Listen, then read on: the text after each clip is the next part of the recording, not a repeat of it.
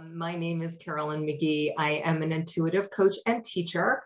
I am also a Sacred Haven Living Guide, and I'm so thrilled to be part of the Wellness Universe and part of this amazing book series. So I am reading my chapter from the Wellness Universe, A Guide to Complete Self-Care, 25 Tools for Goddesses. My chapter is chapter 20.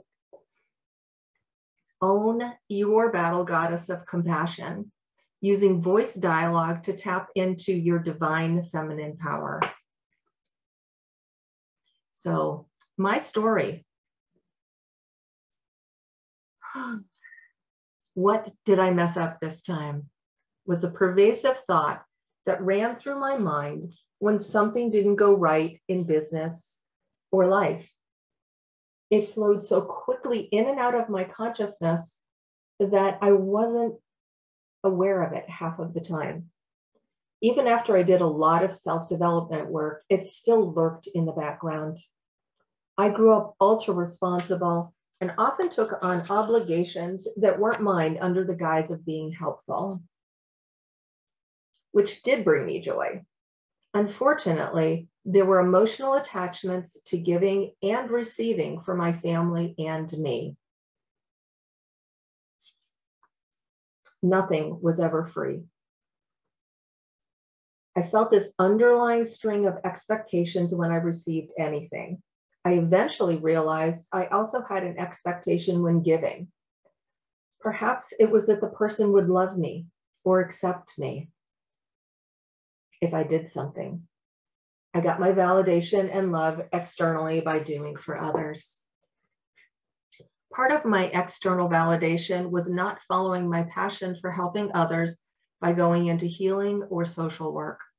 I am blessed to have a highly logical and analytical brain, and I followed my family's encouragement to go to engineering school. I excelled and worked for 25 years plus in high-tech manufacturing. I was very successful, but never fulfilled. I overdeveloped the masculine producing energy. The women I worked for were competitive, or worked with, were competitive instead of collaborative. And it was every person for themselves. Living and working in this energy reinforced that it's not safe to receive. There was always a condition to receiving any support. It was also not safe to be seen as feminine. Being nurturing, feminine, or cooperative brought unwanted attention and sexual harassment. There was an accounting error in one company, and my job level and pay rate were increased by mistake. A male coworker found out about it, and he started spreading the rumor that the only reason I could have been promoted was by sleeping with the boss. When I brought this to human resources, he was told it was an error, but not to apologize or tell people that he made a mistake. I got to keep the level and pay increase, but the cost of receiving them was my reputation. At another privately held company, the owner gave promotions for sex. He was not happy that I did not conform. When I was pregnant with my daughter, he came up behind me at the copy machine and trapped me by putting his hands on my very pregnant belly. He whispered, "This could have been our child." It was during a recession, and I had been unemployed for 9 months when I started working there. I felt trapped in many ways. It was not safe to be feminine, a creator, or not to give in to masculine demands. This cycle of toxic masculinity and fear of my femininity continued for years. Along the way, I released myself from an unhealthy marriage and started working on myself. A piece of my journey was remembering how to communicate with animals and angels. As I allowed in the unconditional love of the animal kingdom and the divine world, I felt unrestricted love and acceptance for the first time. This allowed me to expand into unconditionally loving myself.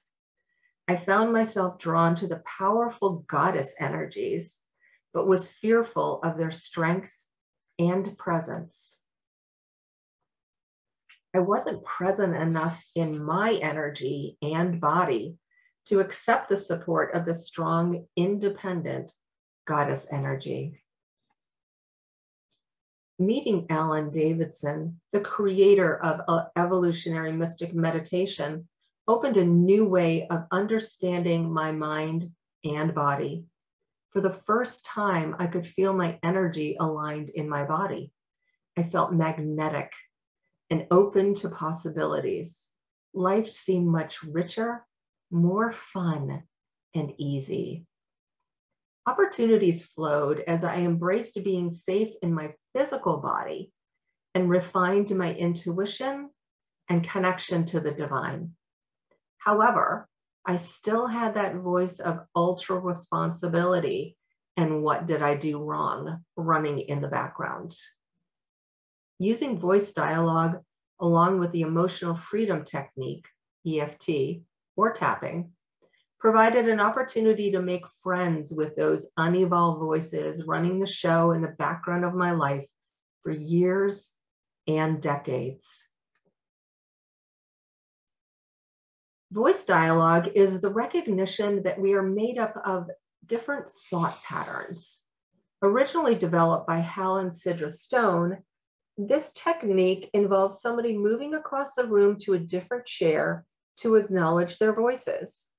Some examples are the voice of resistance, the voice of the inner critic, the voice of procrastination. We don't give credit to how powerful these pieces of ourselves are and the value they bring to our personality and spirit. Only by understanding these aspects of our humanness and the shadow self of those unevolved voices can we learn to love those aspects of ourselves and give them the opportunity to mature. Shifting into each voice and tapping with the energy of the voice allowed it to be heard and release the unhealthy hold that it had on me. I learned to honor and accept my inner critic, judge, saboteur, and not good enough. Making friends with fear so that she is seen and honored rather than stamped down had the counterintuitive effect of making me feel safer and allowing me to feel more energy in my body. The voice of what did I mess up this time no longer ran nonstop in the back of my mind. Working through all these aspects of myself, I became more intuitive, more connected, and more powerful. That overdeveloped sense of responsibility became balanced with boundaries to filter through what's mine and what isn't. Once these aspects of ourselves are recognized, nurtured, and loved, we can step into the divine aspects of ourselves. These divine parts are powerful to expand our awareness of the multitude of energies available to support us. We can all connect to the healer in Christ consciousness. We have the nurturing heart of the Divine Mother. We can connect to stillness, which is an aspect of the Divine Masculine. Once we understand this, we can expand our connection, healing, and energy. Learning to love all pieces of myself gave me the courage to open up to what Alan calls the battle goddess of compassion.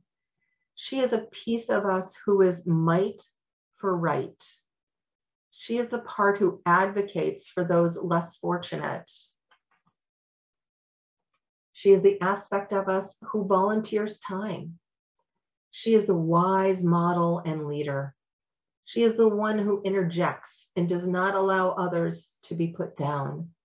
This fierce energy is unconditionally loving, yet accepts no bullshit. As I tapped with and embodied this voice, I stood more firmly in that which I believe, allowing anyone to cross a boundary of what I felt was good for me was out of the question. Tapping into this aspect of myself expanded my mind, intuitive connection, and energetic boundaries into a new dimension. I deeply understood that the word no is a complete sentence, and it felt natural to set a boundary because it's the right thing to do for me and those I love. It gives them an opportunity to step up and take responsibility for their own actions. Owning the battle goddess of compassion, the mama bear energy, by not allowing anyone to hurt my children or hurt those I love, empowered me. My love is truly boundless, so I love everyone and stand for everyone. How can I stand by when those who I love are being hurt because they don't know how to receive or they don't know how to say no? This battle goddess of compassion is being you. It's understanding the energy of Wonder Woman, of Athena, Kuan Yin, Isis, these strong energies who nurture, loved, encouraged, and cared for those they love. When someone attacks them or tries to take away the divinity of their existence, this energy will not stand for that.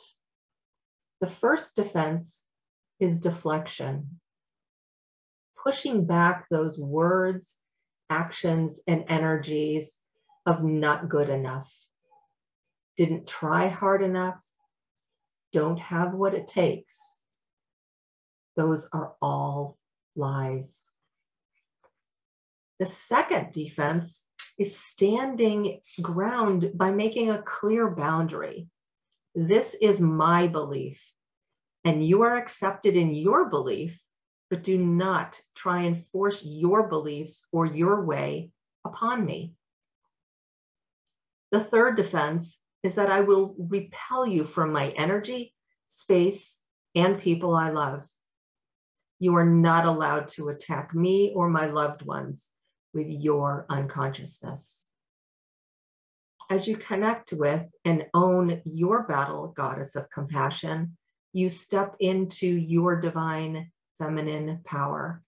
You become a powerful, charismatic, and caring advocate for love and connection. I am just going to take a sip of my coffee before we move into an exercise here.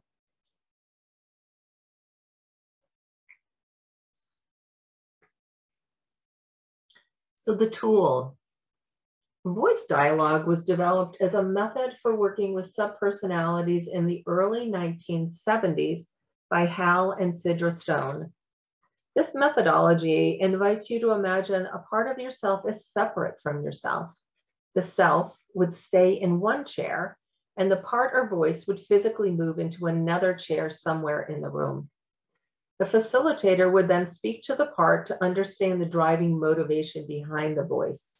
Their insight gained by allowing this aspect of their self to have an independent voice was profound in its healing aspects. My mentor, Alan Davidson, created a methodology of shifting in your chair to move from one aspect of the self to another, and added in emotional freedom technique, or tapping, to anchor in the energy of the voice. He invoked the energy of the controller, who is the conductor of all of our voices, by getting permission from the controller, whose main job is to keep the self safe and be the gatekeeper of which voices get to be heard. With this approach, the facilitator can communicate easily and clearly to understand the motivation and how young or old the energy is that has created that voice. These voices are often termed the voices in the basement.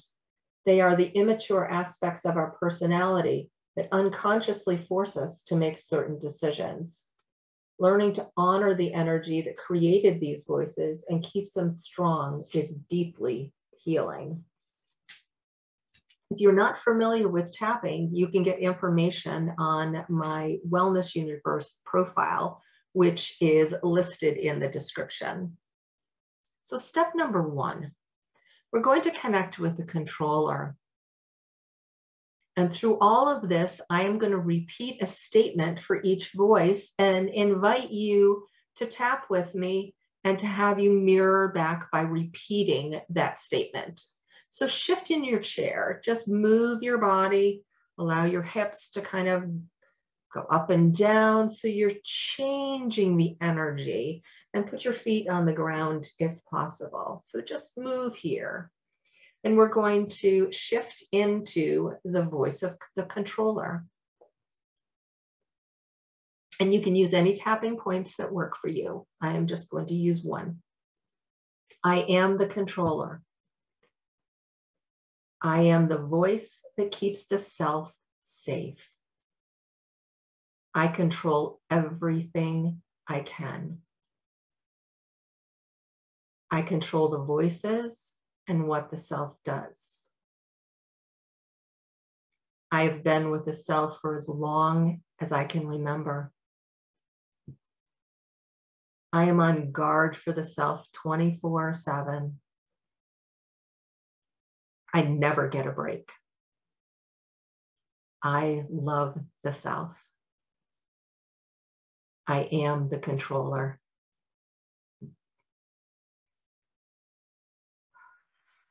Now you may feel some energy moving. You may yawn. That's a sign of an energy release. You may burp. That's a sign of an energy release. Just allow the energy to move within your system and acknowledge that the controller is on guard 24/7. Never has a vacation, never gets a break. As the controller, you love the self so much that you're willing to do anything to keep the self safe. And now ask your controller these questions. Do you give permission to speak to some of the other voices? Will you provide a crystal clear channel to the other voices? And will you let me know if they don't feel safe? Step number 2, be the voice of stillness. Stillness is beyond the beyond and infinite. It's that aspect of all-knowingness without needing to do. It's the divine masculine presence. Shift in your chair by moving in that circular direction and ask to speak to stillness.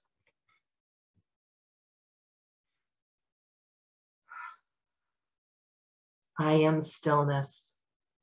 I am beyond the body. I am beyond the heart. I am beyond the mind. I am beyond the will. I am beyond the self. I am beyond heaven. I am beyond time. I am the sound of silence. I am stillness.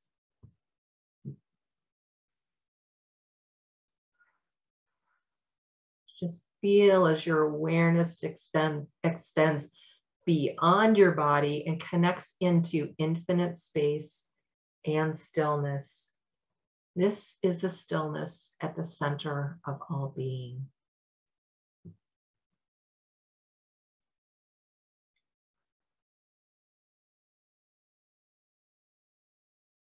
Be the voice of the Divine Mother. This feminine aspect balances stillness with unconditional love for all. She is nurturing unconditional love. So again, shifting in your chair and ask to speak to the Divine Mother.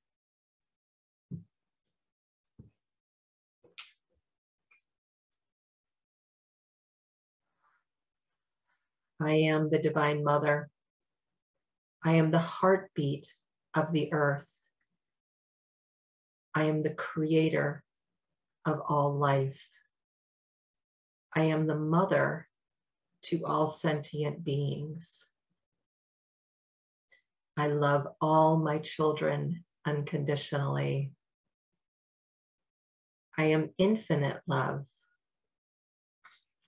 I am nurturing. I am healing. I am divine healing. I am the Divine Mother. And now allow this nurturing, unconditional love to fill your heart, bringing healing and serenity into your entire being.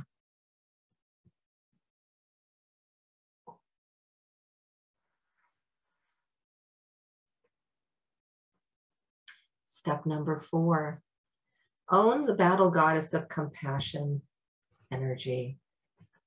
The battle goddess of compassion is the Wonder Woman who lives in all of us. This might for right energy unconditionally loves all sentient beings.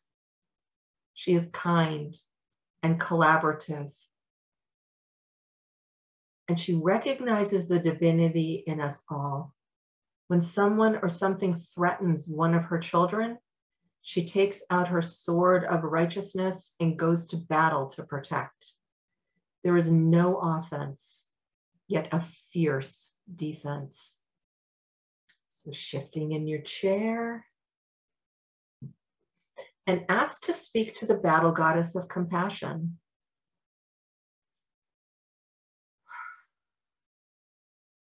I am the battle goddess of compassion.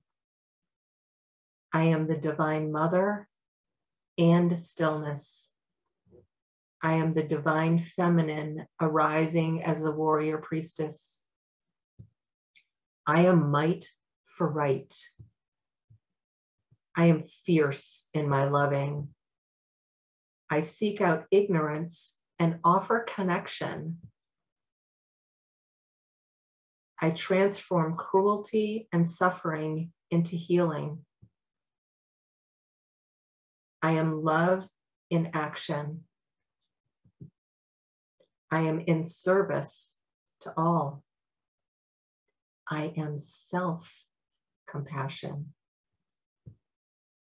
I am strength and stamina. I am light and wisdom. I am the battle goddess of compassion. And again, just allow any energy that comes up moving through you.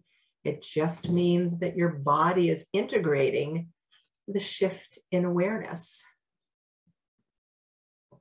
So invite this fierce and unconditional loving energy to help you heal any voices that are holding you back. Ask for balance with the divine feminine and divine masculine energy. Notice how you are enlightened, fully embodied, caring, and aware. There's no need to act, yet you respond or defend as needed. Step number 5, be your centered self. The centered self integrates all the voices with ease and grace. You can access stillness, the Divine Mother, and the battle goddess of compassion as the centered self. You live authentically and connecting to all. So shift in your chair and ask to speak to the centered self. I invite you to journal your new feelings and understanding. I'd love to hear what awareness opened up for you. I have a recording on my website of the tapping to help you connect in deeper and easier to the different voices. You can download that and my other gifts on my Wellness Universe profile, which is listed along with some other ways to connect in with me. And I love to connect on social media. I love to answer questions. So I will come back and check to see if there are any comments on this video, or feel free to message me on my Wellness Universe profile I would love to connect. So thank you all for joining me. My heart is full connecting with you. Thank you so much. Bye-bye for now.